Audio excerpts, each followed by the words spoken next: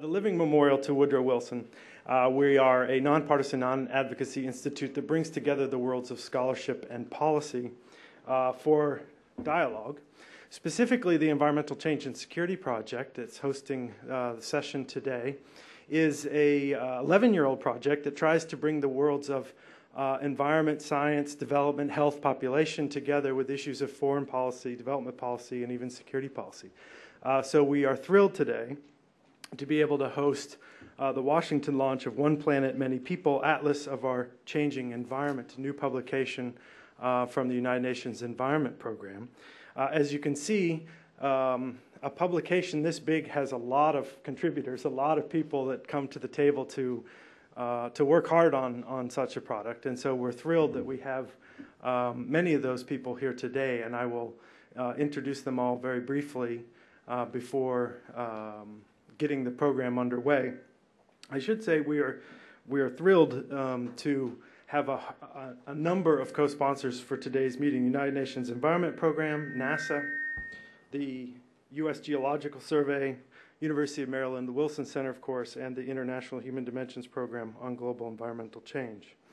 We're very sorry that a couple of our colleagues that we'd hoped could be with us have been pulled away at the last minute. Brennan Van Dyke from the UNEP's regional office here in North America, and John Turner from the State Department. But fortunately, we have two of John's colleagues to join us, and so we will still benefit from the remarks from the State Department.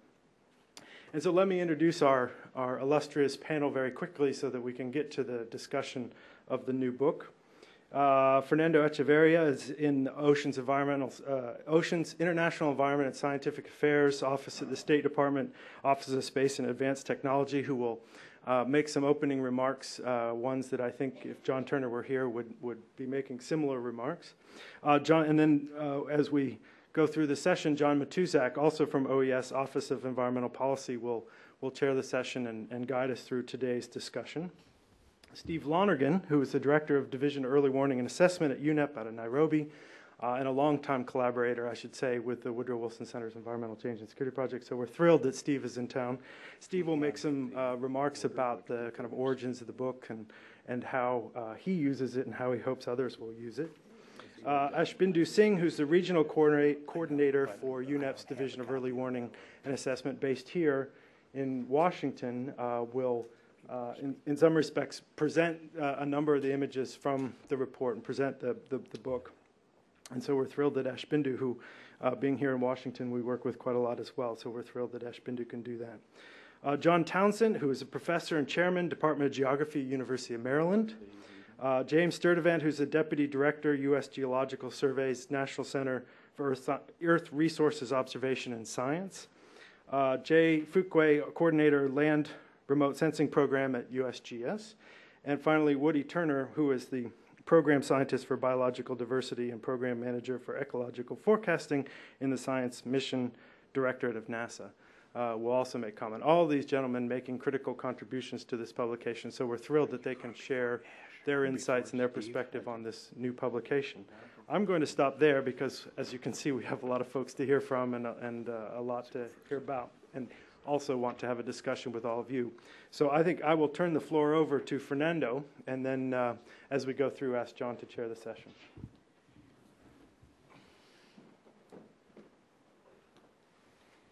Good morning to everybody. Once again, my name is Fernando Echeverria, and I'm with one of the offices in the Bureau of Oceans, Environment, and Science at the Department of State, interested in a broad spectrum of U.S. UNEP activities, stretching all the way from chemicals, environmental reporting, space applications.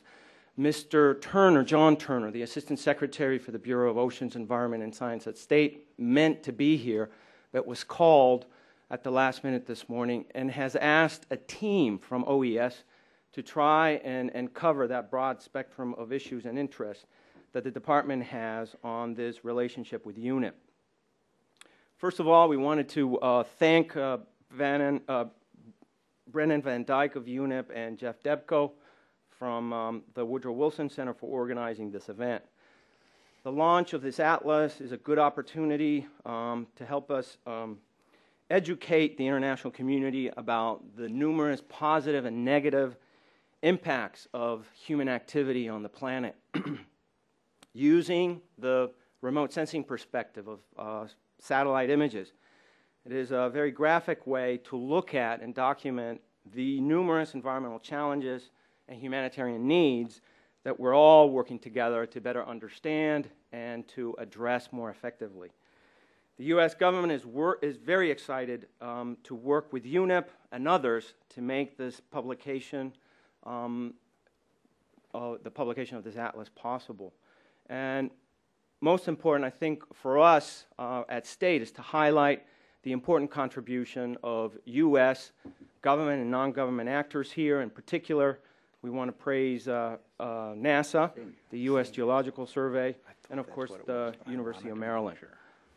Behind this example of U.S. UNEP collaboration that results in concrete results lies a very underreported initiative that has been going on for several years now, which started with an announcement by NASA and the USGS of a Landsat data gift to the international community through UNEP. A total of 17,000 satellite images for 3 dates, circa 1970s, 1990, and 2000. The estimated commercial value of that data gift to the international community through UNEP is somewhere between $20 and $25 million.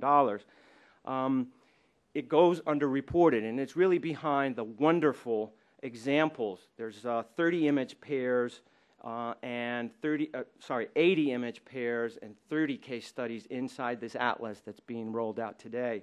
But behind it is robust data contribution on the part of the U.S. taxpayer to the international community for an important way to document baseline records of the state of the global environment.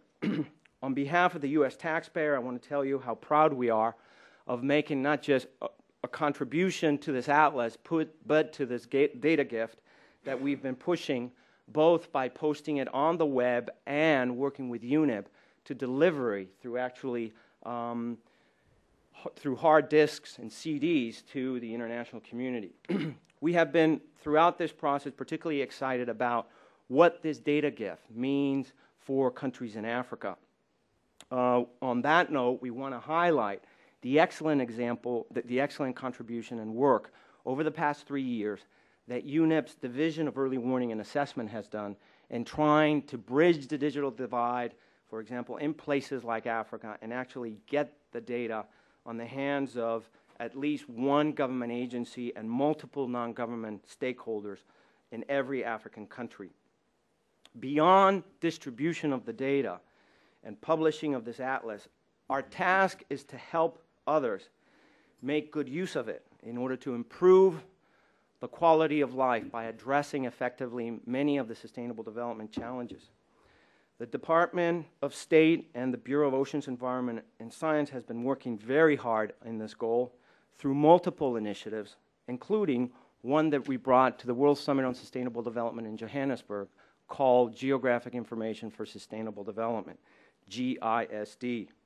Since the summit in 1992 in Johannesburg, in the name of GISD, for instance, we have hosted several workshops focusing on how to facilitate the satellite data to not only policymakers, but technical experts, and being able to ingest it into decision support systems that result in concrete action and effective response to multiple environmental challenges. Ultimately, we believe that projects such as GISD and this atlas being rolled out today hold the key to improving the quality of people's lives all over the world. Assistant Secretary Turner, all of my colleagues at the Department of State want to congratulate UNEP for this wonderful atlas and the launching of it today, and for helping us make note of the numerous challenges the world community has ahead that are so dramatically illustrated in the atlas. We all look forward to continue our work with the United Nations Environmental Program to advance our mutual goal of understanding and protecting natural resources all over the world. Thank you very much.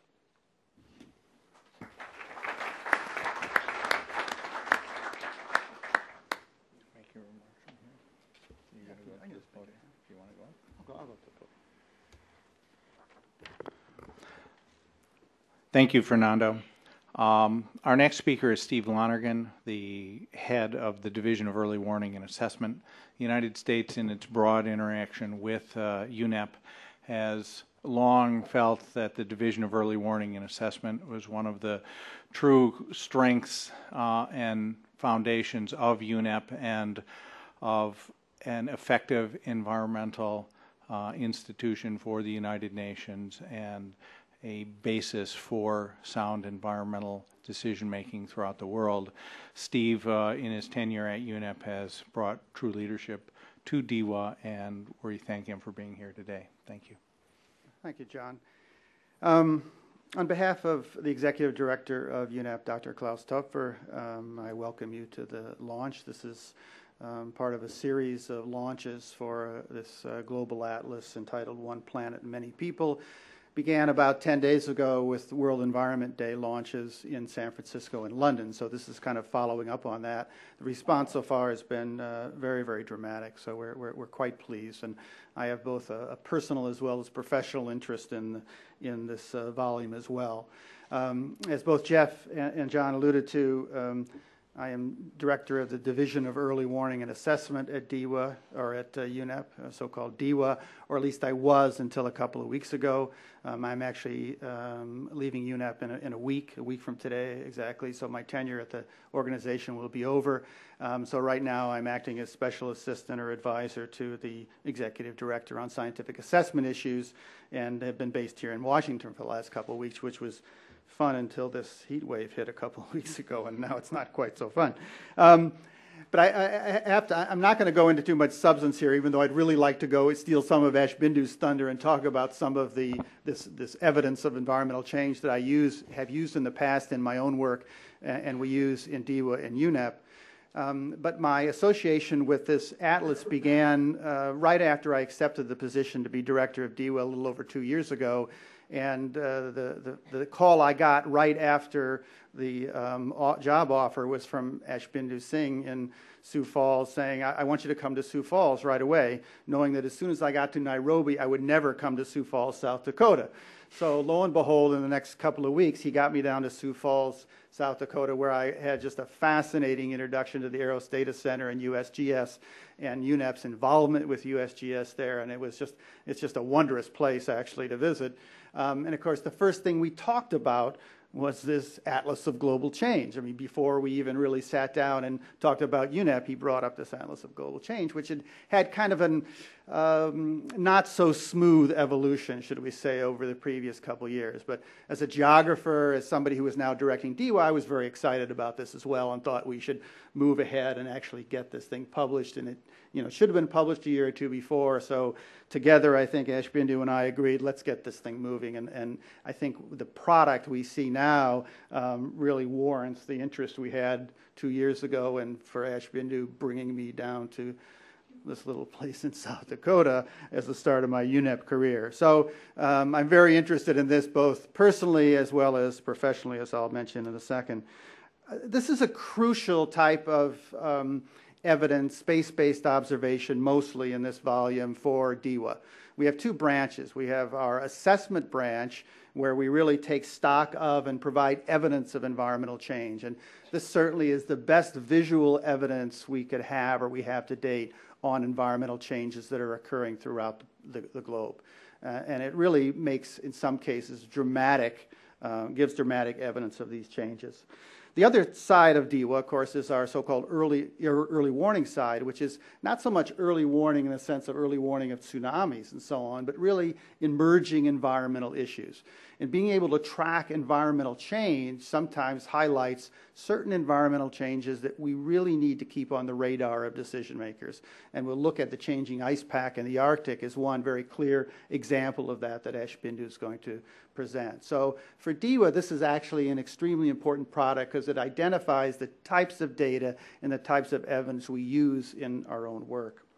And the last thing I think that has been crucial with this atlas is it also demonstrates the importance and the utility of partnerships. One thing I tried very hard when I came to UNEP was to develop partnerships with different organizations in different countries. There's certainly been a lot of tension over the years between the United States and the UN in general, and most people don't understand the very, very productive relationships that organizations have, you know, sort of at the lower level. So at UNEP, working very closely with USGS, with State Department, which has been a very good supporter, and I thank John and Margaret and others for that, and also with NASA and NOAA and so on. These type of partnerships, along with some help from universities like University of Maryland and John, all give us an enormous amount of intelligence and evidence and background that we can put together atlases like this. So I think this is just a great example of the types of partnerships that the UN, different government organizations, private research institutions can go through to produce materials like this. I'm just going to give you a couple of examples that I want you to think about as Ashbindu goes through the more interesting substantive and pictorial evidence that we're going to show. And these are two projects that I've worked on in the past in my academic career and I will be going back to. One is looking at climate change in the Arctic. Work for the Canadian government and really for the U.S. government as well, looking at the types of change we're seeing in the Arctic, particularly with ice coverage, multi-year ice, the possibility of no more multi-year ice and the effect that would have on oil drilling, natural gas drilling, fishing, indigenous peoples, and so on. There's some great examples that Ashbindu is going to show of the changing ice conditions in the Arctic, and this is something that personally I'm very interested in. And the second is most of my work, and I've talked here at the Woodrow Wilson Center in the past, it's been on Middle East water issues. And there's 3 or 4 wonderful slides there about changes that relate to land use in the Middle East, and particular water use. And I did some work about 7 years ago for the U.S. government, the State Department, and the Canadian government on what was going on in the Western Desert in Egypt, where there was something called Mubarak's pyramids being planned to basically green up the Western Desert and to create a new Nile Valley. And the countries really didn't know what was going on there, whether or not this could possibly result in instability for the Egyptian governments if they were forced to publicly pay for a lot of these activities. Well, you're going to see some evidence of dramatic change in terms of irrigation and agriculture in the Western Desert from our satellite photos. And of course, the other examples we're going to show are the Ataturk Dam in Turkey, the damming up of the Euphrates River, which is affecting transboundary movements of water along the Euphrates with Syria and Iraq. And of course, the change in the Mesopotamia marshlands, which has actually been a positive story in the last couple of years that we can depict on satellite photos, and even the growth of wheat production in Saudi Arabia, so that they are now the world's 6th leading exporter of wheat using fossil groundwater from a fossil aquifer to irrigate the wheat fields, and we'll show that as well. So I'm going to turn that kind of interesting evidence and interesting pictorial discussion over Ashbindu. I just want to thank Jeff, of course, for hosting this, and also for the partners that we've developed here, the University of Maryland, the State Department, NASA, USGS. It's been a great partnership. As an example, I think, what really can be done with multilateral organizations, individual country organizations, and of course, research in the private sector. So thanks very much, and I think we'll turn it over to Ashbindu now to show some of the more interesting substantive material coming out of this work. Thank you, Steve.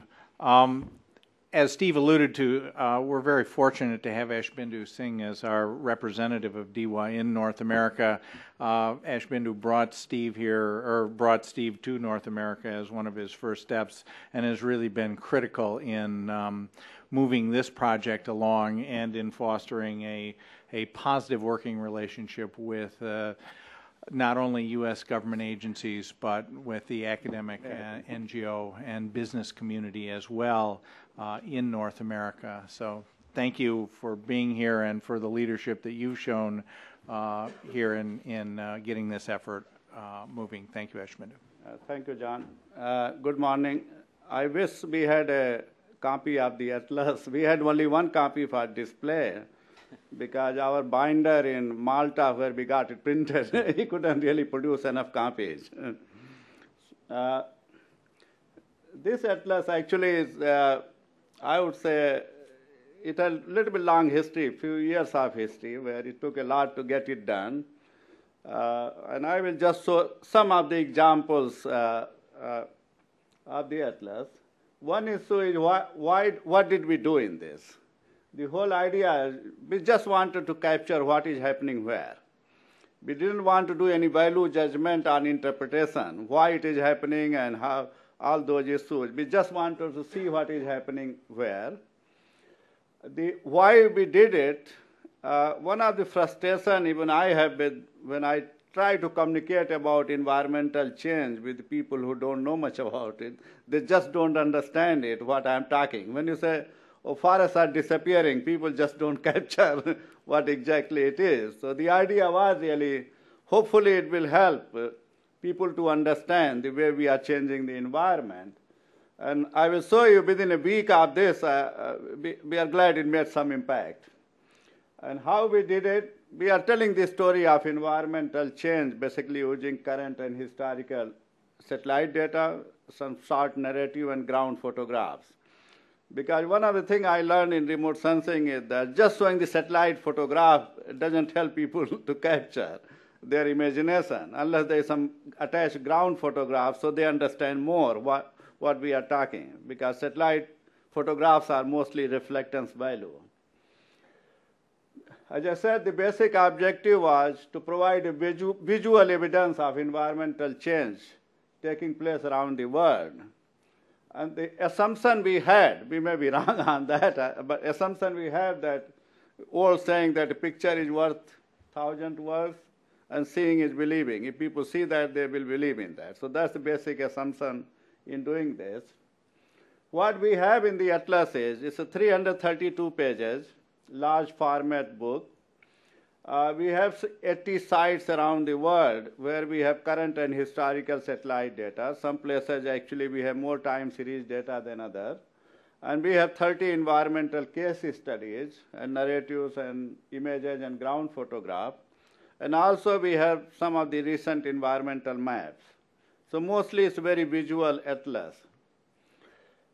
In terms of the scope of the atlas, we try to focus on trend over time because that's what we think people pay more attention.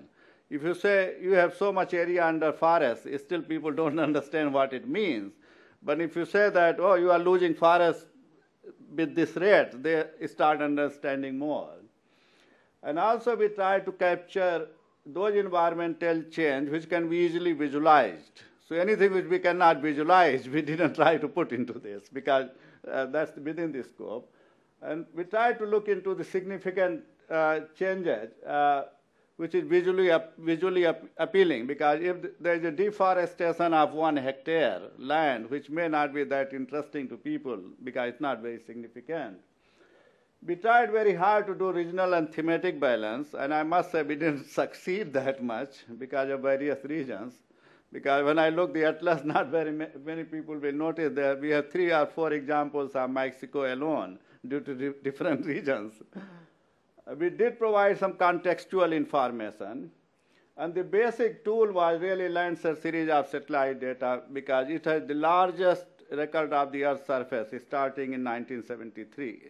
So that was the basic really tool for atlas. This is intended for really sensitizing, as I said, to policymakers, and hopefully non-governmental organizations will use it to take to the governments to sensitize them, and private sector. And also our hope is it will provide resources on environmental change to academics, teachers, and citizens. In fact, during the first week of the launch, we found that the second part has already started happening.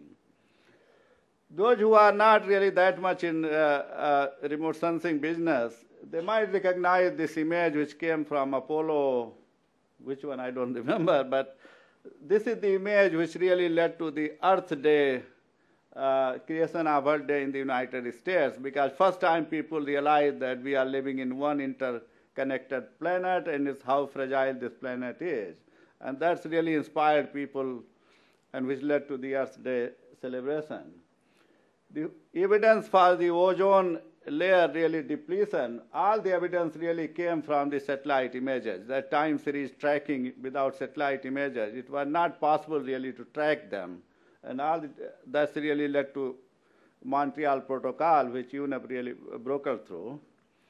A lot of us are aware about the deforestation in Brazil, Amazonia, and you see this fishbone pattern here.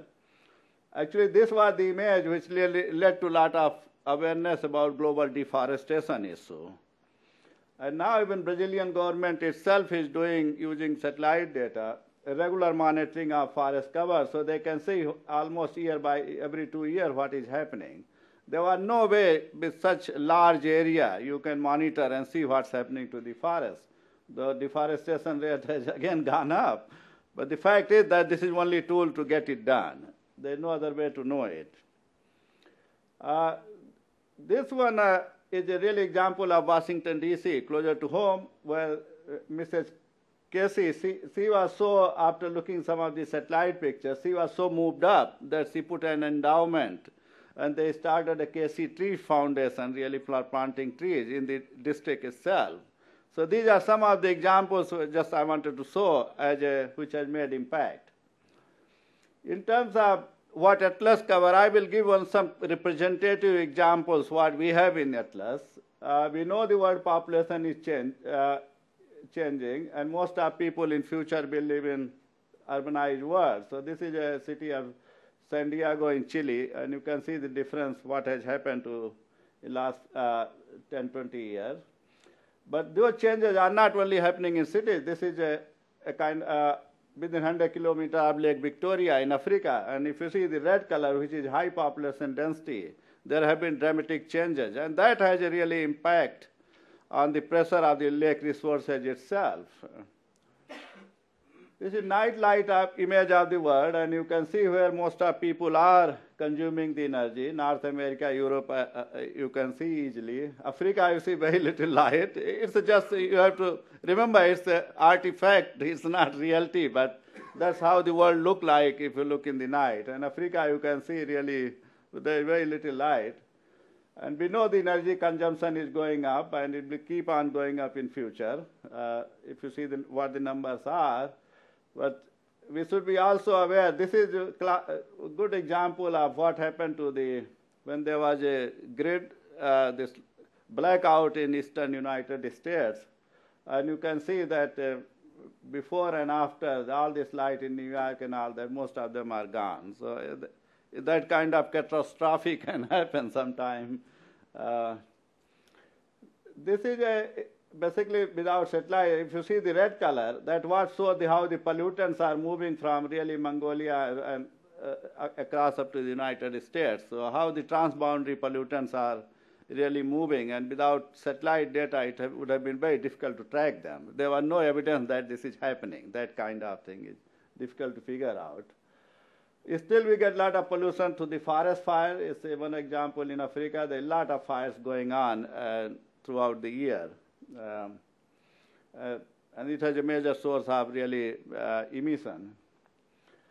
As Steve mentioned, you can see the progressive loss of the ice cap really between last 20, 30 years in Arctic. And I won't be surprised. You can imagine an Arctic without ice. We don't know when it will happen, but it could happen. Mount Kilimanjaro, see, in 1973, all this were now a lot of that is gone. Sorry, I think I made a mistake. Oh, okay. Okay. This is urban change, Las Vegas in 1973. You see this area, and then you see by 2000 how much dramatically the Las Vegas has really expanded. And this is animation of the expansion of Las Vegas. There is a connected event happening close to Las Vegas. This is a Hoover Dam, Lake Mead. And it's interesting to see one of our students, really, he took this photograph. Between 2000 and 2004, there have been drought. And this water level in Lake Mead has gone down by 18 meters. But what is happening, next to that is a lot of these golf courses are still springing up. So there's a lot more water available for golf courses, though there is a drought in that area. So all these golf courses really, they need a lot of water, but still they are getting that. Florida Everglades, again, if you see, focus on this scene, which is really encroachment, urban encroachment, that's happening right here. Mexico City, see the growth, dramatic growth in the city, and one can see the animation, how the city is growing in terms of its aerial extent. Then this is a shrimp farming in Honduras, and this one got really a lot of media coverage, I must say, around the world. And we had huge requests for all these areas. Mangrove forests have been really converted into shrimp farms. This is an example taken from China, and if you see how this, keep an eye here, how the rivers carry the siltation, and you see a lot of that area is already delta has, because of siltation, there is such a huge expansion. Aral Sea, it's a very old story, and you just keep and watch on how it's really dying. I mean, most of it looks like 60% or more than has already gone. It's a kind of, one can visually see that what is happening. Same is with Lake Chad. If you see this blue color, that's all water in 72. And then water level really started shrinking. Lake Hamon, this one was new example to us. I mean, Aral Sea and Lake Chad are well-known examples where things, but this one I was surprised. You see all this blue color here, Lake Hamon is on the border of Afghanistan and Iran. Most of the lake is already gone. It's only salt left. Mesopotamia, this was, we did a couple of years back, really, this study out of just curiosity, not that by any design. But all this were marshland in 73. By 2000, most of the marshes disappeared, so only this part was left. And if you watch that part, even here, the part, a lot of them has disappeared by 2002. Only thing, because of the flooding and some other measures, it looked like some of the marshes are, if you see these colors coming back. Steve mentioned about this irrigation bringing to the desert, means all this black color you can see, the water is coming, and there is a springing of agriculture actually in this area in Egypt. Impact of Atatürk Dam, you can see, because of there is more water here now. With dam, the irrigation has increased in this area. This is a other good example of Saudi Arabia, where how the irrigation has really transformed the desert. Last week, actually, John Wiley and Sons in Canada, they asked us, because there's somebody writing a textbook, and they wanted some of them to be used in the textbook. So we are quite pleased that people have already started using within a week. This is another new example which came to us. We were not aware of that. If you see this area in Spain, and there are a lot of greenhouses came really in last few years, between 74 and in last 20 years, 30 years. All this white color, these are all greenhouses. I don't know why it's happening, whether there's some European Union policy or what, but a lot of them really, the whole area is changed.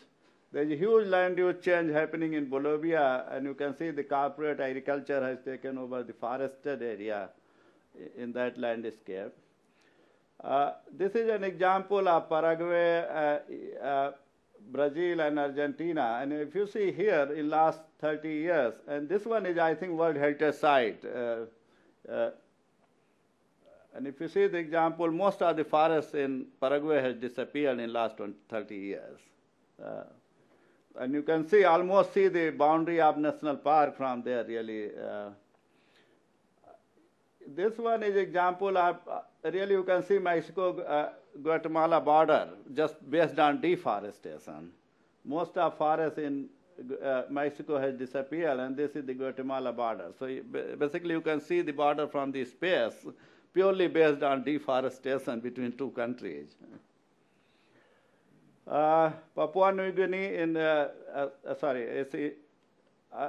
you see this forested area in 1990 in the Irian Jaya, which they changed the name, it's Papua now.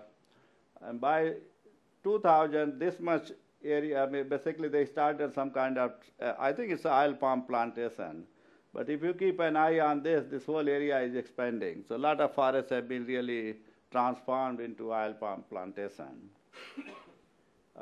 This is happening closer to home here. This is British Columbia. There is logging going on. Whether it's enough regeneration or not, I don't know, but there's a lot of logging seems to be going on in this area close to Canadian and US border. This one is conversion of indigenous land to the cultivated agriculture in Kenya, where indigenous people, they live in this area. If you see that a lot of that is being really replaced by cultivated agriculture. And you can see that bright color all over. This is a positive example. This is Lake Victoria. It has a lot of water hyacinth. And if you see some of these water hyacinth, even it's a huge area because you can see from 700 miles from space. But by 2000, some of them had disappeared. So some of these things look to be the working, means where the lot of investment has gone into. So there's some positive side where some of the interventions by government and international organizations seem to be working, and we have a proof. This is an interesting example of civil war in Liberia. And if you see where the refugees are coming from Liberia after the civil war, most of them and they are deforesting in Guyana. So Guyana can do very little really. Refugees coming all over, and then deforestation is taking place in Guyana. So it's an example how this transboundary things impact other country. This one is Papua New Guinea. You see there's a copper mine here, and it's really this river is getting polluted. But if you look in 1990, it was basically discharge was this side, and by 2000, the discharge has gone this side. So basically, that's how this mining is, one example of mining there. It's in Wyoming, Montana. You can see this area, there's a coal mining with the expansion of railroad and all that. There's a lot of activity happening there. It's a diamond mine in Canada, and if you keep and watch on here, how it's changing, much bigger expansion happening here in Canada. This is just Mount St. Helena in USA, and that's volcanic eruption, how really after the eruption, you have more volcanic ash, but some of the regeneration vegetation is coming back. So it's just a change because of that. This is one example of flood in Mozambique. This is one of the recent images I'm sure people have seen of tsunami in Bande Aceh, and if you keep and watch, you see how this whole island has been impacted. This one is a world. There was an earthquake long time back in Peru. And if you keep watch of this city here, I mean, it's just, and how the avalanche, most of things, the whole city was gone, really, except only this area is left. So it's between 72 and 60. Now, what we were surprised was, to be frank, when we did the report, it was launched in San Francisco, London, and Geneva by UNEP. Within a week, we had first 4 or 5 days really, and we are still counting the numbers, but we had over 1 million hit on our website. There are more than 21,000 links in Google, 700 copies sold through online order, and 300 CDs distributed. Normally in UN, we are unable to sell a lot of UN reports, but this one really is, even we don't have enough copies, but it's still 700 online orders. 4 terabytes of PDF files were downloaded, equivalent to about 2,000 paper copy of the report. So we were really surprised with how many people are really accessing and downloading that. We can't count everything. We have over 100 TV, radio interviews, and online news, newspaper articles around the world. In fact, this morning there is a Spanish magazine. They just called me. They want to discuss. They want to have a feature article in some of the Spanish magazine. We have really inquiries from number of independent booksellers, which is quite surprising for UN report. And we have over 40 requests for critical review by magazines and all that. So we are quite pleased with the phenomenal response we had in first few days. And it's going on. Actually, we have problem now meeting all those demands on a regular basis. Some of the initial feedback from the readers, Jack Dangerman, who is the president of ESRI in California, the largest GIS software company in the world, he called me and said, oh, I read it last night, find it very interesting and stimulating. And he wants 20 slides to be used during his user conference, which is really attended by more than 12,000 users around the world. There are some other comments from average citizens, really, which is more inspiring to us, that not only media, but the people on internet, they are reading and making comment. There are a lot of requests for the educational purposes, really, how to use the material and that kind of thing. You see one comment where somebody said, this satellite photo is very sad. We really see the level of destruction done to the large green space in the last 30 years. So, it's a very personal kind of comments people are making, which is a good one. The best one I found, which I think we could have not summed up ourselves about the Atlas, it was on internet. Basically, he tried to say that, okay, oftentimes showing what not to do, but occasionally showing examples what can work. So we are really, it's a very good review of critical review, what we wanted to say. So we are quite pleased with the really response from average citizens, not only media, because that's what important was, how to impact, how to really connect them.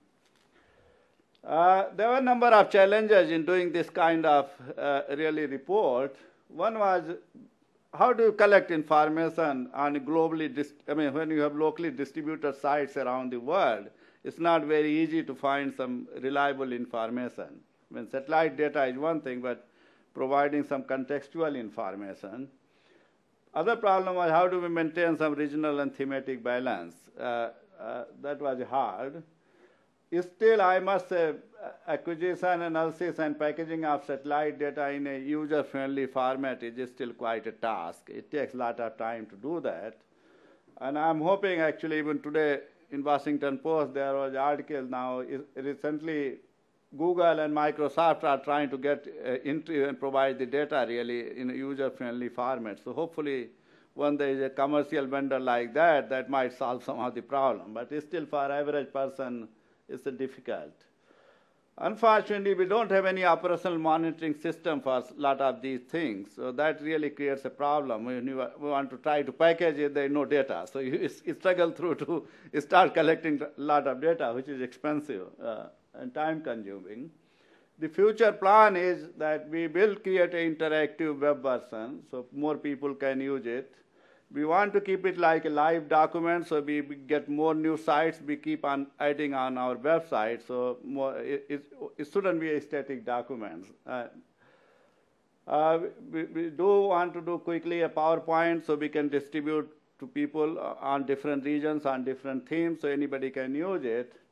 And also my hope is if I can find some private sector partner really to put something like in kiosk environment, like in a Smithsonian Museum, where every citizen can go and click and really see that how the Lake Chad is disappearing or LLC is disappearing, just in a very user-friendly format. There is a reality that the Earth is only place which we have, but per capita availability of land is really going down. We know that. I know this is an advertisement which captures what current environmentalism is. This lady is saying, I would rather have a cleaner environment, but I can't imagine myself without my car. So that's really what we have these days. Thank you very much.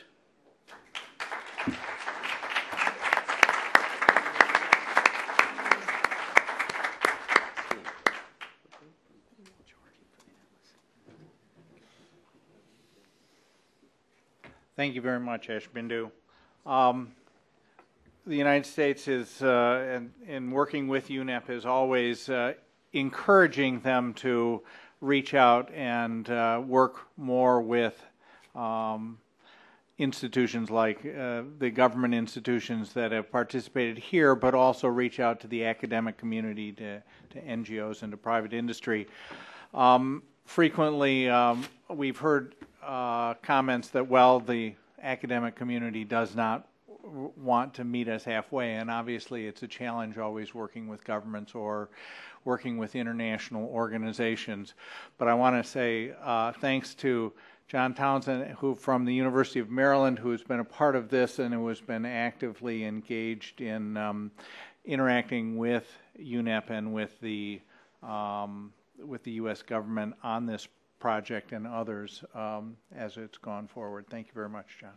Thank you very much. Well, I'm not just simply the token academic on the panel. I do chair the advisory committee of DEWA for North America, and as I'll talk about in just a short while, it's a project that I run, which was the source of many of the images which you see within the atlas. What I wanted to do was to focus on and I'll be quite brief, to focus on one particular aspect of change which is manifested in so many of the examples in the atlas, and that is of land cover and land use change. And I want to reflect on that and then make a few comments at the end in terms of where we should be going, where I think the US government should be going in the future.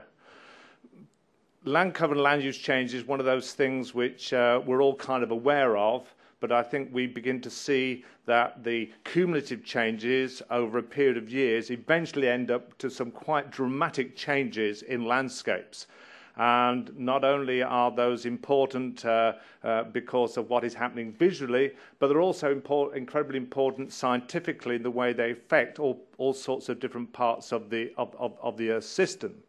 We also need information on these if nations are to support the various international agreements which some have signed and of course some have not. It's also important that we understand the land cover change if we're to achieve sustainable development. Some of the examples you see in the atlas, there is sustainable development. There is conversion of forests into sustainable use. Other examples, I'm sure that's not the case. And then the whole issue of natural resources management and ecosystem services are also key in this area. I just want to give an example, and of course Ashbindu, since he roams so rapidly around the world, has stolen a little bit of my thunder, but nevertheless, I think it's worth just giving a couple of examples. The first of which, and I hope this is going to work, is from Paraguay, which was referred to by Ashbindu, and the interior Atlantic forest of Paraguay. And my guess is that, don't feel bad if you haven't heard about the interior Atlantic forest of Paraguay and in other areas. But it is, or was, a very special ecosystem. It's one of the most biodiverse ecosystems in the world, although it's outside the tropics, more diverse than many tropical rainforests.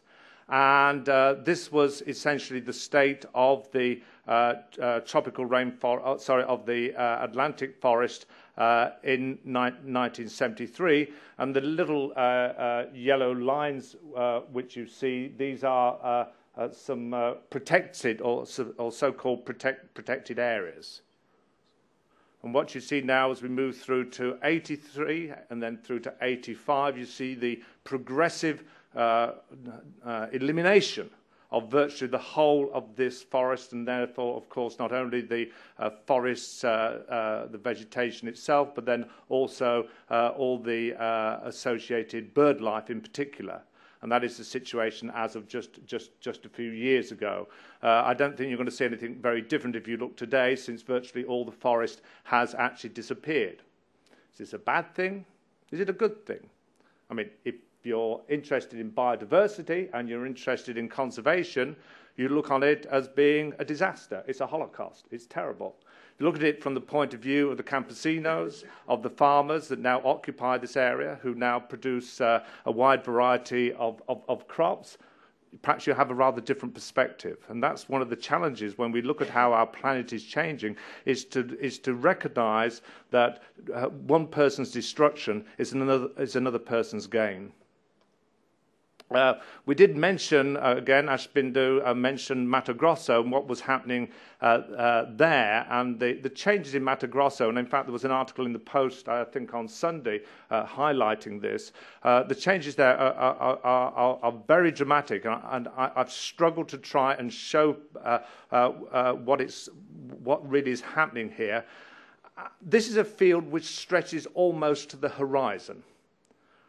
That took just over somewhere between a week and 2 weeks to clear. Right? This is the most incredible land cover conversion that I think has happened anywhere on the planet. The sheer speed at which it's occurring is absolutely enormous. Again, you say, well, does this matter to us? Should we just be very sad that we've lost so much forest? Well, I think it's going to matter to the US farmer as well. There is not much of a road infrastructure here, but Mato Grosso is selling their soy at a lower price than the US farmer can do so. And once they get that road infrastructure, there's going to be a considerable potential impact on US farmers because of what is happening here. So I guess that's another message one needs to get over, is one often sees these local changes and you think, well, it's a local change and therefore it affects those people locally. But often the changes which we're seeing, because cumulatively they're so large, they start to have international global impacts. And what is happening to the world's land cover is starting to affect us all dramatically. We've talked, mention has been made of the key role of Landsat in providing much of the information on land cover change. The sad news is that Landsat is sick. It's got severe problems, particularly when one comes to looking at land cover changes. And you see that the problems, if you look on the left-hand side of the image, you see by the time you get to the outside parts, that's just a slice through the image, you get really quite large gaps. And this is not good for reliable land cover change detection. When you're near the center of the image, it's not so bad. But this is a real problem. We have another Landsat, which is remarkably limping along, but it can't provide the overall acquisition. What's so great, has been so great about Landsat, is not just that it was a nice sensor which would produce good data, but the whole way it was organized in terms of the downloading of data meant that we got global coverage on a regular basis. That had never before been achieved. That means you can look literally at everywhere in the world more or less annually. The good news is that the US government has decided that Landsat will become operational and not just become something which every so many years NASA desperately tries to convince people that it's needed for research in research terms. It's now become operational. It will be operating in the long term. But that's not going to happen until 2010 at the earliest. And so in a very real sense, we've gone blind, right? Or we've certainly lost a large proportion of our vision. It's gone. We can't see the sorts of changes which we've been able to see, which have been so dramatically shown.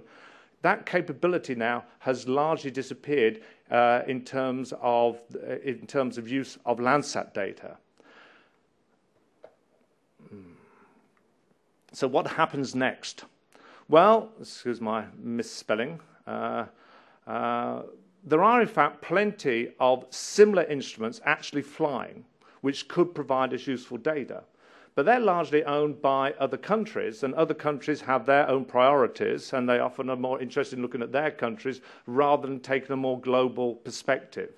But I think there's a real challenge to the US and to other countries to try and use these other assets to bring together some sort of acquisition strategy so we do get that overall view of what's happening to the Earth, what's happening to the Earth's land cover, and to the other aspects of the environment. Recently, the US, along with, I think it was 50-odd other nations agreed on something which was called the Global Earth Observing System of Systems, GEOS, and that is to enhance coordination between nations in terms of providing the data which are required.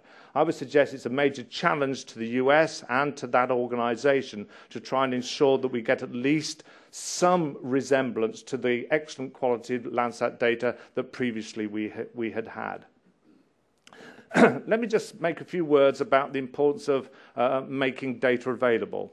Lots of people, lots of nations put satellites up, and many of those satellites don't actually provide much useful information because the information doesn't get out to people. The US has been is the outstanding nation in the world for providing its data openly and readily available to anyone that wishes to download the data. The US provides the international example in terms of data policy. One of the ways, one of the consequences of that is that anybody who gets hold of Landsat data can then distribute it quite freely. If you have to go to the US Geological Survey, you have to pay initially, but once you've paid, you can then copy it freely and make it available to anyone. Something called the Global Land Cover Facility is where many of these data were downloaded from. And this is a NASA-funded activity at the University of Maryland, where we have an interface so that anybody can just download data at any time. And we have 2 complete coverages of the whole of the Earth's surface, and a little bit more than that when it comes to Landsat data. It's nothing like as comprehensive as the holdings of the US Geological Survey, but it has a number of desirable characteristics. I guess the most important one is on the right-hand side. It's the right price, which is $0. We also have a very large bandwidth. Now, just to understand the impact of being able to make data readily available, note the last 2 bullets. Every month, approximately, people download from our site 30,000 scenes per month of Landsat data. That's a lot of data. That's over 10 terabytes of data being downloaded every month. The maximum amount of Landsat scenes ever sold by USGS in 1 year was 16,000. So we're distributing in a month almost twice as much as the maximum ever distributed by USGS in 1 year. And it's not because we're, in some sense, smarter. No, of course, we like to think we are, but it's not because we're so much smarter. It's because of current policy with respect to Landsat data, and Landsat data in this respect is I think, unique, which really handcuffs the USGS and makes it difficult to make their data available in the way that nearly all other environmental science data that are from the US are made available. We've fortunately been able to open the floodgates, and now people download these scenes at a tremendously rapid rate throughout the world. I would say roughly 50% of the use is non-US, roughly 50% is US. One of the themes of this morning has been how we can understand how things are changing and how we can make assessments of longer-term change. Just want to mention, give a couple of examples of other sorts of changes which we can now observe much more quickly. I want to refer in particular to rapid response systems, which, for example, make available information on the distribution of fires worldwide. Anybody can log into these sites. I logged in yesterday, and this is the fires, the red dots that you can hopefully see. That's the distribution of fires in Madagascar yesterday. And it's very important often to get this, not only to take the longer term perspective, but also to take advantage of these technologies in order to respond quickly.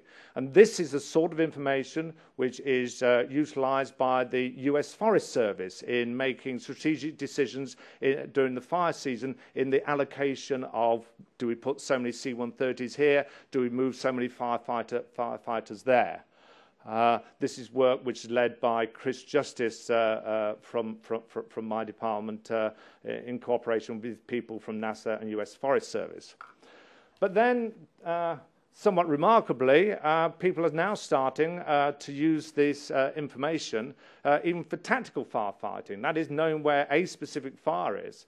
And this is, we're used to remotely sensed data. The main way in which it becomes available is through looking at an image. But as you can see in this example, this can also be a source of information from remotely sensed data.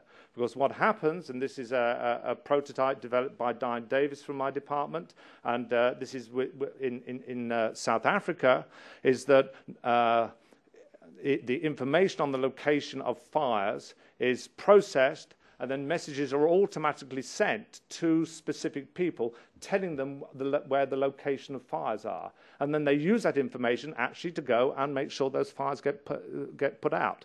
It's primarily of concern to people associated with utilities and being concerned about fires, for example, destroying either telephone or electric networks. So what's the future? There are a number of issues which I think, if we're going to move on from where we are, there are a number of issues which are really important. First of all, we do have to have improved sharing of data between nations. That idea of the GEOS, to do that is a great ideal. To achieve it is going to be tough. But we really do need that. We really need other countries to come forward in the way that the US has stepped forward in sharing data. We need reliable, consistent global monitoring of land cover. The point that Ash Bindu made was we don't have operational systems. I think it's great that we've got an atlas with 80 case studies. What I want is a system which looks at the whole world, not just case studies, the whole world on a regular basis, because without that, we will not understand what is happening to our planet. We have to make sure that data, and more importantly, information, is available in a timely fashion for everyone. And we want to see the day arising quickly where real-time systems, real-time information becomes the norm. Thank you for your attention.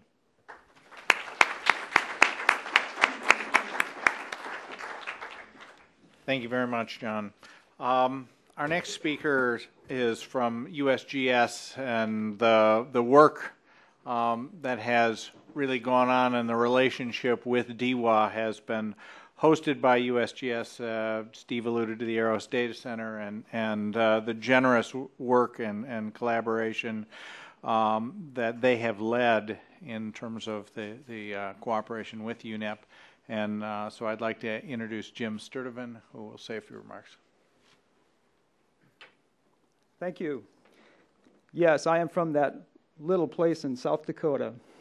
The U.S. Geological Survey serves the nation by providing reliable scientific information to describe and understand the Earth, minimize loss of life and property from natural disasters, and protect the quality of life. So that's why it's such a fitting partnership between the USGS and the United Nations Environment Program. Also, the USGS National Center for EROS, E-R-O-S, Earth Resources Observation and Science out in South Dakota.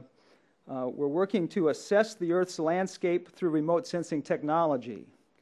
So it's a very fitting partnership between USGS EROS and the United Nations Environment Program North American Node for GRID, Global Resource Information Database, which is located right there at EROS. By the way, I encourage you all to visit EROS in South Dakota. You'll like it. It's cooler there. Yes. Also, as has been said already several times this morning, the USGS owns the Landsat satellites, and the atlas is chock full of Landsat imagery. Landsat, as you've already heard, is the longest-running enterprise for the acquisition of moderate-resolution imagery of the Earth from space. Landsat 1 was launched in 1972, the most recent Landsat 7 in 1999. As you've heard, Landsat 5 and 7 are still operational, but they have some problems. But we have 3 decades of global coverage of Landsat imagery. USGS is also responsible for that 30-plus year archive and making those data available to the world. Maybe you've heard of a thing called the National Satellite Land Remote Sensing Data Archive, which is a unique archive that is located as well at the AROS Center in South Dakota. So a team of folks, many organizations, have worked to ensure the availability of Landsat and other land remote sensing data for the past 33 years, allowing all of us this insightful view of our planet provided by this atlas. All of us must continue to ensure the continuity of continuous global collection of Earth imagery from space. Let me just quickly say I'm Jay Fuqua. I'm the Program Manager for Land Remote Sensing out of USGS headquarters. I am in the happy position of providing the funding so that the work that Jim talks about can be done. So I don't actually have to do any of the work, but I can take most of the credit, and I'm trying to desperately do so right now. John indicated that Ashbindu stole his thunder by traveling around the world and seeing change. John stole my thunder because what I was going to talk about was the Global Earth Observing System of Systems, or GEOS, and I think John did a very nice job of setting up the fact, maybe perhaps not emphasizing enough how bought in at the ministerial political level these 60 by now odd countries are. This is a real opportunity to address some of the challenges that Ashbindu and John spoke about operationalizing systems, data sharing, ensuring continuity. I am very happy to report that the U.S. is at the forefront of this activity in parallel with the GEOS 10-year plan for for a global system of systems. The U.S. has produced its own strategic plan for an integrated Earth observation system. USGS, NOAA, NASA, many other federal agencies contributed to that. We're going forward on that. Two things to point out are that currently, today, USGS, NASA, other federal agencies are actively working with these other countries who have remote sensing data and working to put together agreements to try and at least mitigate any possible gap in Landsat data that will be that might be on us before the launch of the successor system in late calendar year 2009, and that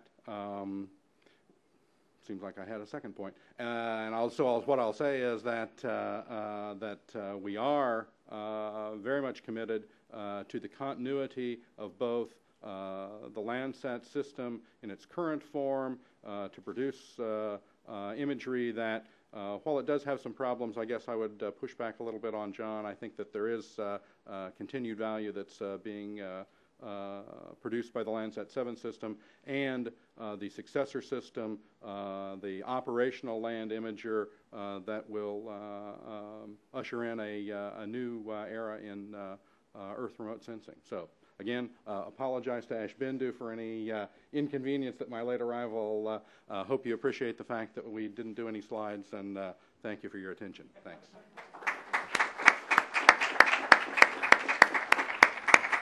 Thank you, Jay. And last but not least, I'd like to introduce Woody Turner from NASA. NASA has been a critical partner in the cooperation with UNEP and with USGS, NOAA, and the other federal agencies and others for many, many years. And Woody has coordinated that effort. And thank you. Thanks, John. NASA's pleased to be here this morning and pleased to have played somewhat of a catalytic role in both getting some of the imagery to Ashbindu so that he could produce this lovely book that's been launched, as well as in bringing together a community of folks to provide imagery to the broader user community. It strikes me that we've been looking at the Earth, at land cover from space, for just over 30 years now. And I think for most of us, when you first view a satellite image like a Landsat image or ASTER or some similar Earth land sensing image, it's often initially fairly sort of disorienting, like sort of confusing, this mosaic of colors, and you're looking at this thing and it's sort of, now wait, trying to figure out where this is. Sometimes it's in false color, the greens or reds, and it's just, it's sort of a little disorienting. But if you spend some more time with it, I think your next sort of, at least my next impression was that it's actually sort of beautiful. It's attractive. The beauty of our planet comes through the imagery. And in fact, give USGS and EDC credit for capitalizing on this. They've actually developed a program called Earth is Art, where they've taken a series of Landsat images and display them as beautiful artwork, as they are. And so one sort of spends a little more time looking at it, and you start thinking, this is not a bad place in which you live. It's really quite attractive. And then as you spend a little bit more time, and this is where it really gets useful, I think, you start to sort of put yourself in the landscape that looking outside your window at the office or outside the window of the car as you're driving to work, into this broader context in which it exists, a broader regional context. And that context is really what I think remote sensing and satellite imagery has brought. Ash Bindu does a real nice job of sort of plugging the importance of satellite imagery to kicking off the first Earth Day and having a key role in sort of energizing the early environmental movement. And I think that's justified. I mean, of course, I'm a NASA guy. What else am I going to say? But I do think there's some legitimacy there that when you step back and start viewing the Earth at these different scales and then putting yourself into that, it makes us all much more connected, and it forces us to sort of consider what we're doing to our own landscape and the broader planet, the impact of our actions. And we're certainly, I think everybody here would say, having an impact locally. We can look out the window and see new developments going up and say, gee, that wasn't there 5 years ago. Look what's going on. This is interesting. But the imagery actually helps you sort of look out at the regional and even the global scales and realize the impacts we're having at those broader scales. And John, in his presentation, Ash Bindu in his, have done a very good job of sort of setting that up, and greatly appreciate that. I want to, before I step down, pull something from Fernando's talk. He mentioned the fact that essentially the group assembled here, with the addition of the Earth Satellite Corporation in Maryland, got together. That's NASA, U.S. Geological Survey, University of Maryland, UNEP, and with a fair amount of prodding from the State Department. Fernando was sort of riding herd on us at NASA for a while on this project. Have gotten together and produced a 3-epoch global data set. 3 epochs, data from the 70s, circa 1990, and 2000. And this is a unique data set, around 20,000 scenes of data that allow us to look at change over time. And you've seen the fruits of it, both in the publication that's before us, as well as Ash Bindu's and John's talks. What that allows you to do in sort of understanding that change. I think we're ready now to take the next step. The data are out there, and I sort of want to put a call out to the broader community here and out on the web to take advantage of this global data set and start doing those assessments, be they at the national scale, regional scale, continental scale, or even global scale. It's time now, the data are there, to look at change and to do a scientifically valid, relevant, hard-nosed look at changes in land cover since the 70s around the world. Tony Janados was here earlier from the Heinz Center, and he and John, actually over a decade ago now, started something called the Pathfinder Project, which was a prelude to the Earth Observing System, so-called EOS, that NASA was getting underway at that time. And they did some very large sort of almost continental, regional, certainly scale looks at changes between the 70s and 80s and getting into the 90s. I think we're ready for another Pathfinder out there using these 3 epochs of global data.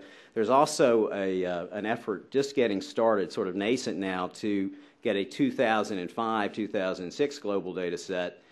It would be great if we could take advantage of ground stations to pull down the data from Landsat 5 while it's still up there. God bless that satellite, still running after 20 years. Let's get every bit of data out of it we can and fill in some of the holes with portable ground stations and get a Landsat 5, 2005, 2006 global data set, and then stretch that assessment of change from 2000 on out. I think future generations would really appreciate that.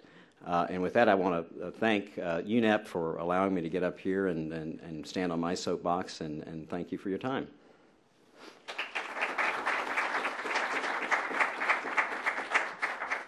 Thank you, Woody. I'd like to now invite the speakers back up to the podium, and we can answer any questions that might be out there.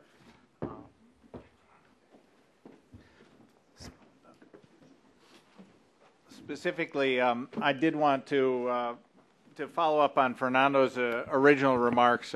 This has been a truly amazing effort that has gone into the assessment process, and wanted to simply note that the U.S. government cooperation with UNEP goes beyond simple assessment, and goes beyond the agencies that you see here in terms of trying to address the problems.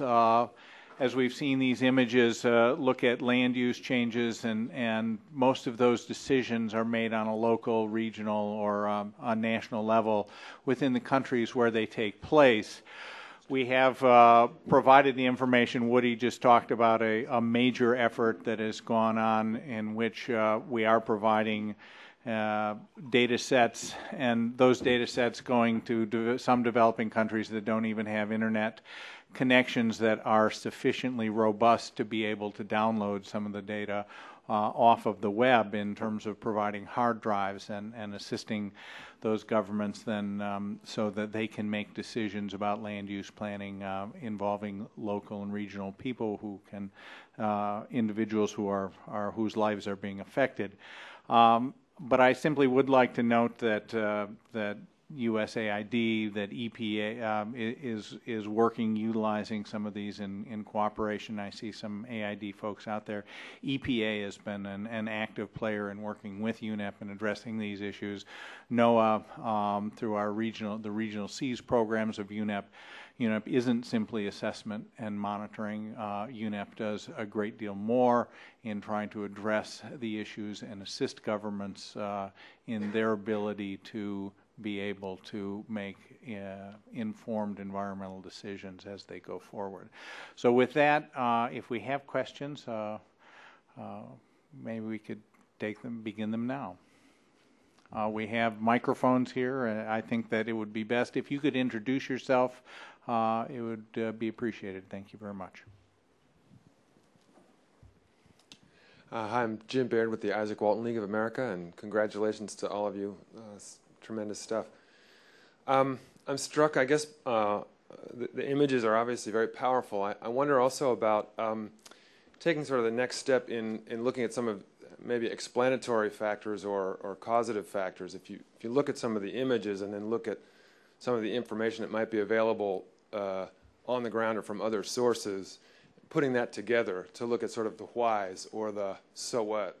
A couple of examples that came to mind. Your images of the tsunami and the aftermath. I believe there's some research out there looking at where coral reefs were intact and were not intact, and the impacts. And so whether something like that could be pulled together, and whether any of you are working on that, or whether maybe any of you in the audience might be pulling that together to, again, I guess put a finer point on some of the lessons that could be learned.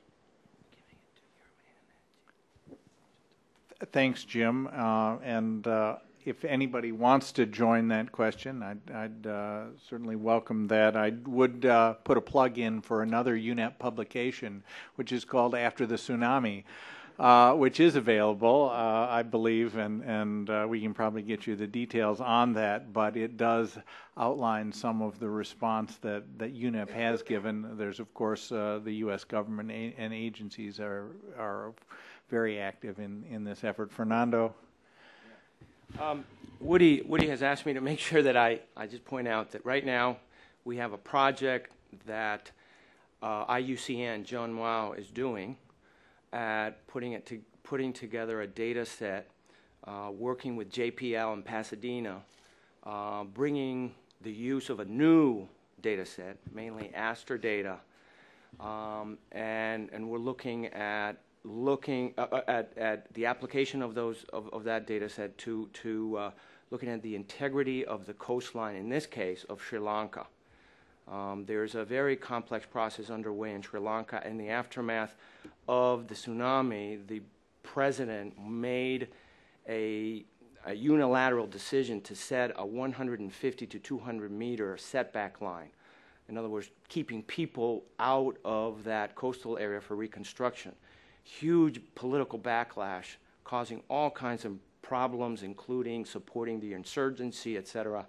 And IUCN is trying to bring to the fore these new data sets to help the government of Sri Lanka to look at the actual information, the integrity of the coastal marine, the mangroves, in addition to the coral reefs, to see how this needs to be better managed and integrated into decision support systems. And again, you see the partnership between, in this case, actually, the Bureau of Oceans, Environment, and Science, working with JPL and other NASA programs, as well as the non-governmental organization, in this case, IUCN, John Wow. Please work with us, with those three actors, and we can provide you more information on, in the case at least of Sri Lanka. This could be expanded and be just a pilot that can be taken to the entire Indian Ocean basin.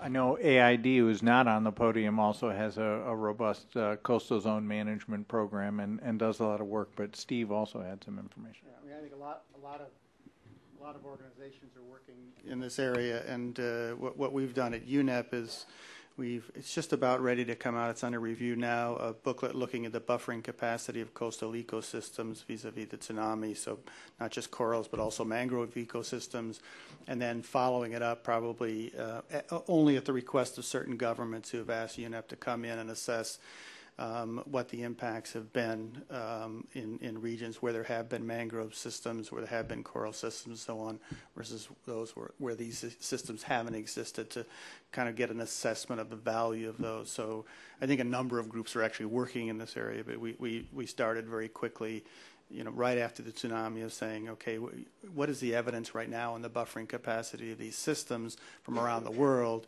and now try to track it over time. In the region.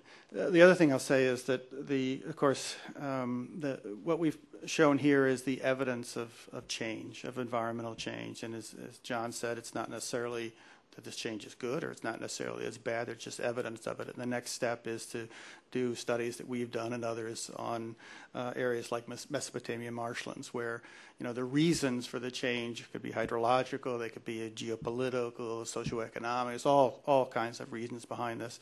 And of course, we've seen change take place in terms of the drying up of the marshlands, and now actually it looks like there's been some restoration of the marshlands as well that UNEP and the U.S. government, others have been involved in. So there's a whole story behind that. All we wanted to do is to make a case for how strong the evidence of change, the visual evidence of change is, and then, as you say, there's enormous and wonderful and rich stories behind each one of these. Jay, I think you also had. Yeah, I guess I'd like to take just a little bit of a different tact on that question. I think underlying it is a problem or a situation that was highlighted by most of the speakers, and that is we're halfway there, if at best. We collect all of this stuff. I mean, the question shouldn't be, is somebody looking at this, but why isn't the data more openly accessible, and whether that barrier is technical and training or cost or what have you. But wouldn't we all be better off if more of those kinds of case studies or investigations could be taken without having to have that funnel that we're currently going through of once we collect the data of it being overly difficult to get access to it. Thank you, Jay. We have a question in the back. Hello, my name is Portland Wilson, and I'm from the U.S. Census Bureau. I was just wondering, was the government printing office involved in the print of this project at all? No. No, it's a UNEP publication, so basically no. There was no U.S. government involvement in terms of printing.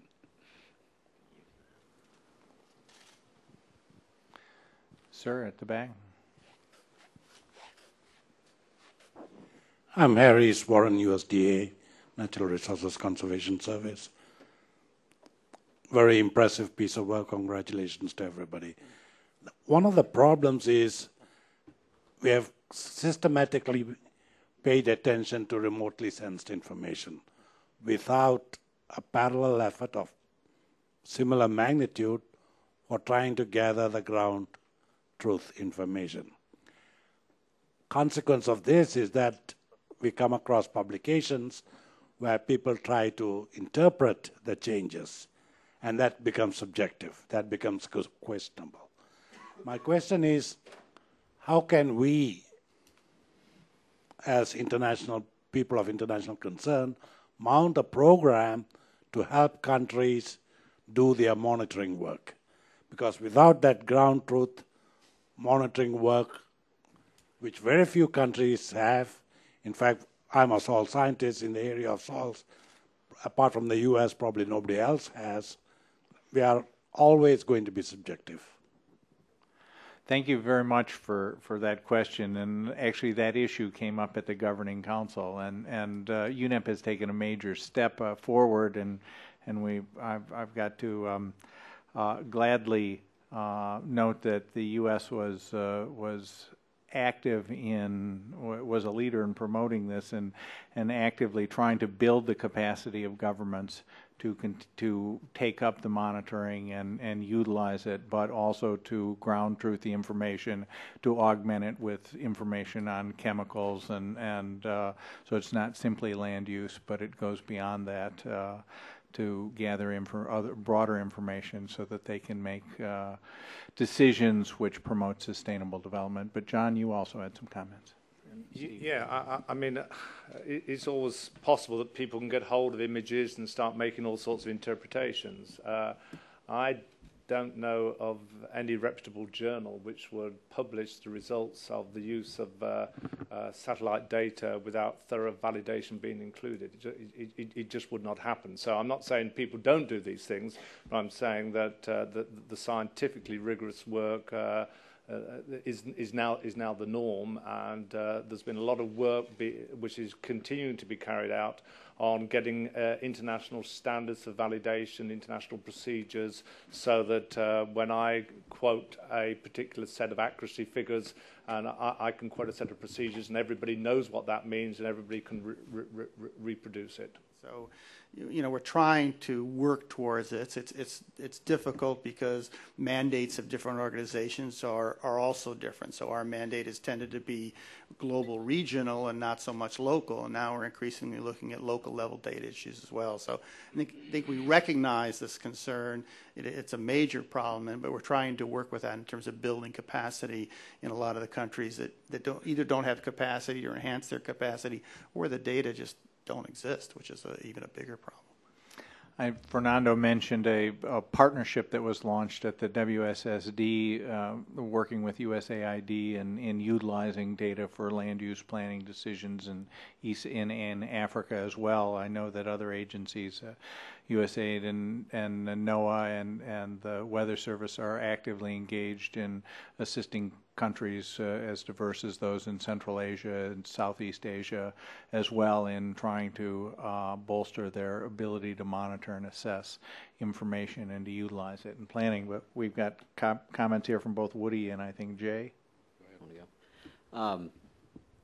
Remote sensing without validation is not only flawed. Without ground truth, as you say, is not only flawed. It can be dangerous. The challenge is not necessarily to make remote sensing people soil scientists, but to make the tool, the remote sensing tool, more accessible to soil scientists. And there's sort of two ways you can do that. One, you can train and raise make more soil scientists remote sensing experts, and people do that, and that's great in their departments that are working sort of in an interwoven fashion to do that. Another way that NASA, through Jet Propulsion, the Jet Propulsion Lab out at Pasadena, California, has been exploring, is to make the tool itself as simple as possible. And we've been focusing on a tool for protected areas that would essentially make JPEGs of images available, very simplified version of images available with a few annotation tools, things that you can do trace distances, get areas of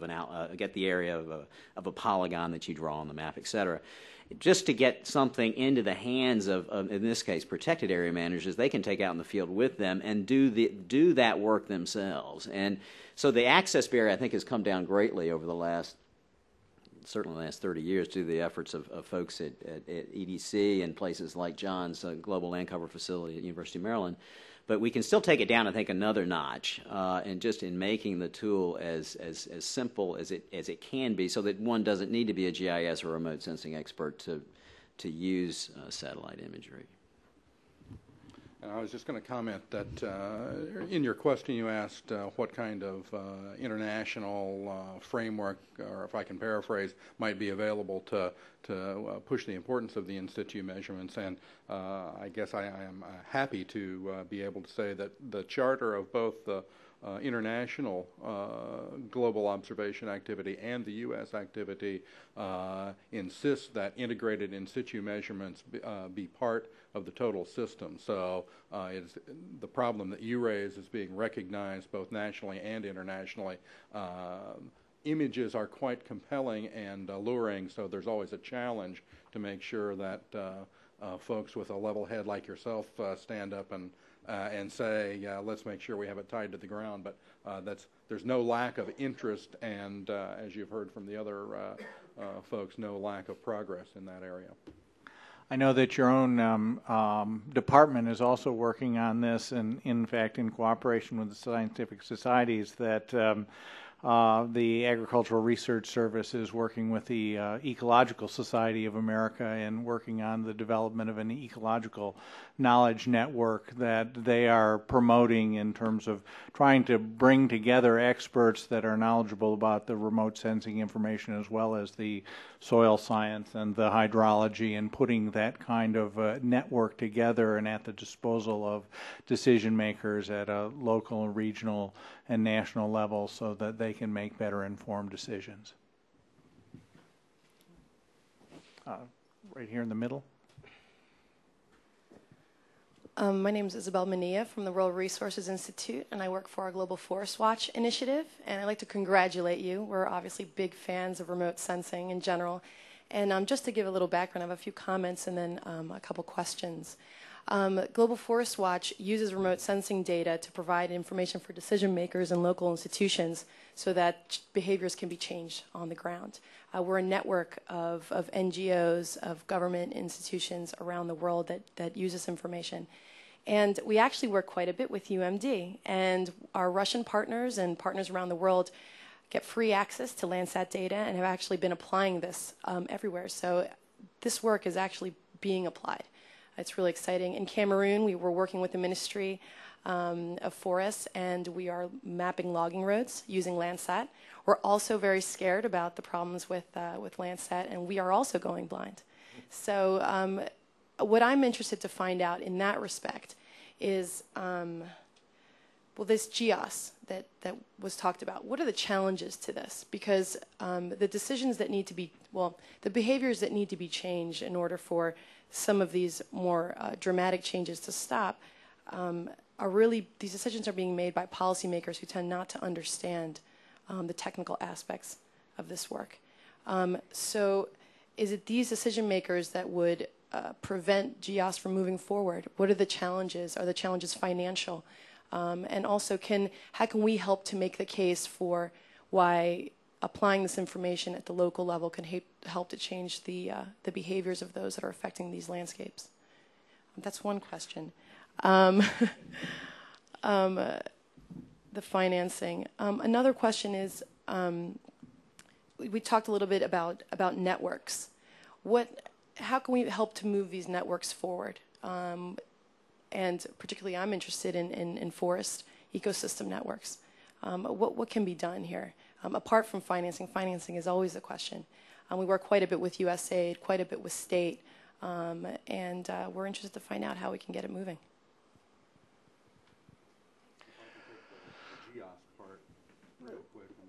Thank you. In the absence of Noah being here, Jay has graciously decided he would field the GEOS question here. I've been to several of the meetings, so a specific answer to part of your question on GEOS is the power of it is that those decision makers are the people who are behind GEOS. Those are the ministerial level people from around the world that are doing that. Now, if I can take John's cue and remove myself from the debate of whether the change is good or bad, advocates on issues can work with those decision makers. They are convinced that the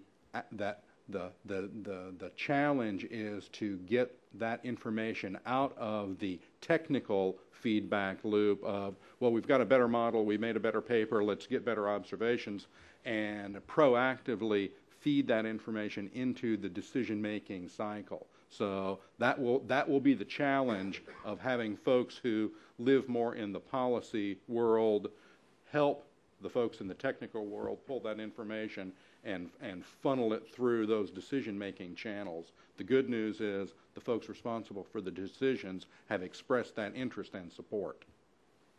Then I'll defer to anybody else who wants to answer any other question. John? Perhaps to offer another word of encouragement with respect to GEOS, I think that one of the wise decisions that was made there and also in the US National Plan is that both plans, both strategies are structured around areas of societal benefit. Instead of talking about the observables, you first of all talk about societal benefit areas. And I think this struck a real chord with policymakers and up to and including people at the ministerial level. And so at the moment there's a lot of political momentum. The trick is going to, I think, as you're only too sensitive or too aware of, is turning that political momentum then into something which means that people say, yeah, we are going to share our data, we are going to make this openly available, we are going to follow the US model, and that's going to be a tough one, but I think we stand the best chance we've ever stood at present of actually achieving that openness, and I think we've all just got to work hard to make sure it happens. Fernando? Maybe the challenge is that perhaps, let me just address your second part, and just briefly, there's maybe too many networks, and ultimately the challenge is going to be how is it that we make these networks, the data and the information that they're generating, interoperable, and how is it that we're going to harmonize these land cover classification systems. I'm not going to endorse a particular one. I'm not going to endorse John Townsend's at University of Maryland. Why not?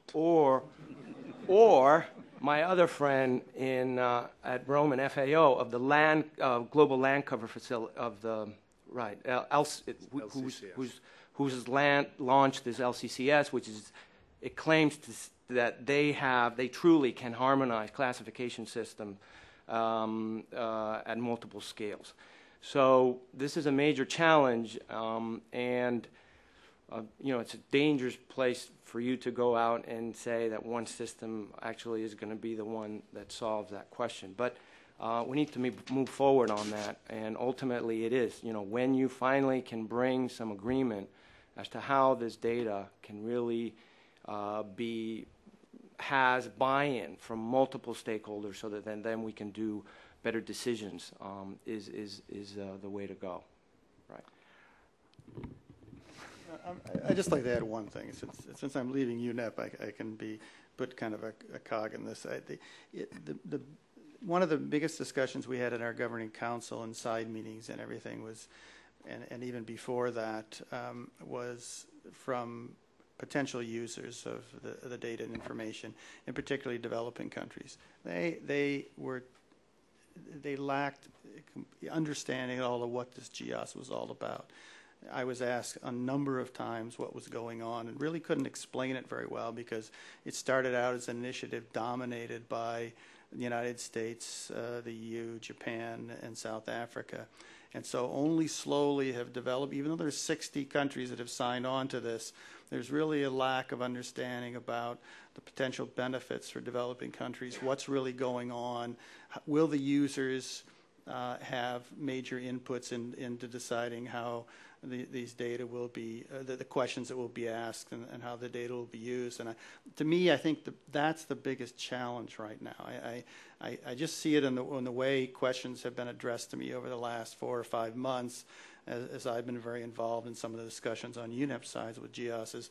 There's real uncertainty out there in part of developing countries about whether they're just getting pulled kicking and screaming into something that they either don't understand, it's completely driven by the North, or is not really going to benefit them. And I think the challenge, and I agree with all the comments here, I think that GEOS could be a very, very powerful network in the future, but I think there has to be much more sensitivity and education to what's going on with, particularly with developing countries, but other NGOs as well. And so I still see that there's a gap there in information and knowledge. Thank you, Steve. We had a question down here. Thank you. My name is Larry Hausman. I'm working with the Nature Conservancy. I want to join the in this chorus of praise for the work that's been done. I think in some pieces of the discussion I've found what I think, at least from my perspective, is kind of a key element to this business of trying to translate information like this into something that actually happens on the ground, and looking at other countries and how the process works. I do think this question of trying to educate decision makers, bringing the point that you made, Jay, about trying to bring the technical world into the policy world in such a way that you actually get change down the road, I think is key. And I think from my perspective, I think the idea of trying to market this in a way which, so far, that's been almost ignored by a lot of the organizations that are involved. Don't see marketing as being a kind of critical element in this idea of selling what's going on, so that people actually may step back and decide something needs to happen. Along with that, I'm just wondering whether anybody's done any work in terms of looking to projecting this into the future. Has anyone done anything that, say, takes the data that we have right now and looks 10 more years into the future, or even further, to get, again, the kind of dramatic impact that maybe will make changes in the way that other countries view this, view what's happening to them?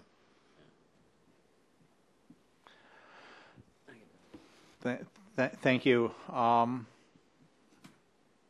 Do we have any respondents here who would like to take that on? That always going into the area of speculation and into the future always makes a discussion much more controversial in terms of and presenting data. My experience is that presenting existing data and cataloging change that's out there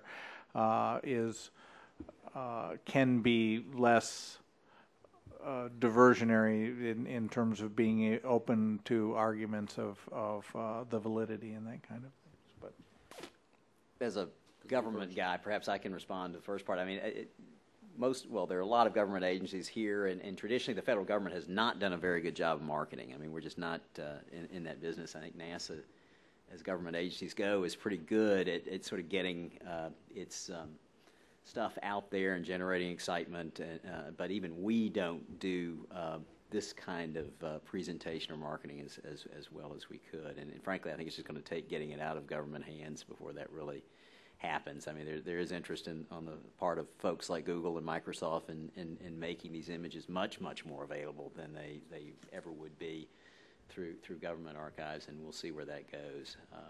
But that may be part of the solution. In terms of forecasting ahead and looking into the future a bit, they mentioned John mentioned at the outset when he introduced me, I believe that I manage a program called Ecological Forecasting, and part of what we do is try to bring observations from satellite imagery together into models, some of them predictive models, to try to understand likely changes over time, both in terms of how those will impact biota, but also just what changes to land cover likely going to be, and folks at institutions like John's University of Maryland and elsewhere are certainly doing some predictive modeling using socioeconomic data and other data to look at land cover change out over the next 5, 10 plus years. So I think the key is to establish the baseline, get the data sets together, and then do something with them, do an assessment as broadly as one can of change over the past 30 years, and then use that as your trajectory for looking ahead. Steve, you want a final comment here? I think there's a great example in Mexico City where one of our collaborating centers is not doing work for UNEP in this case, but they're doing work for the municipal government, and what they've done is they've tracked. They know that there has been sprawl into protected areas and areas that there's not supposed to be development in, and you can actually see it on the hillsides. But what they've done is they've taken the images from the past 20 or 30 years. They've tracked those on an information system and modeled what would happen over the next 10 or 15 years, and then shown this to the decision makers and saying, this is the way it's going. We all see it happening up there, but this actually gives evidence of what's going on, where the change has taken place, and what's going to happen if you don't do something about it. So in terms of local level initiatives, that's been one that's actually quite an exciting one. Again, it's not something that we've promoted. It just happens to be a partner of ours that's working with the local government to do it. So there are cases like that where it's worked very well, I think. I think with that, we're out of time. I want to thank all of you for coming and joining us for the launch here in Washington of this important publication. I'd like to thank all of the cooperating agencies that have been involved in this, particularly USGS, NASA, and the leadership that Fernando has provided at the State Department. And certainly I want to thank the University of Maryland for its engagement here, not only in the launch of this atlas, but in the broader effort of DEWA in North America. And finally, I want to thank Steve and Ashbindu and UNEP for this excellent publication, for providing information and getting it out, it seems, around the world and not just here nationally. So thank you all for coming, and thanks here to our panel members.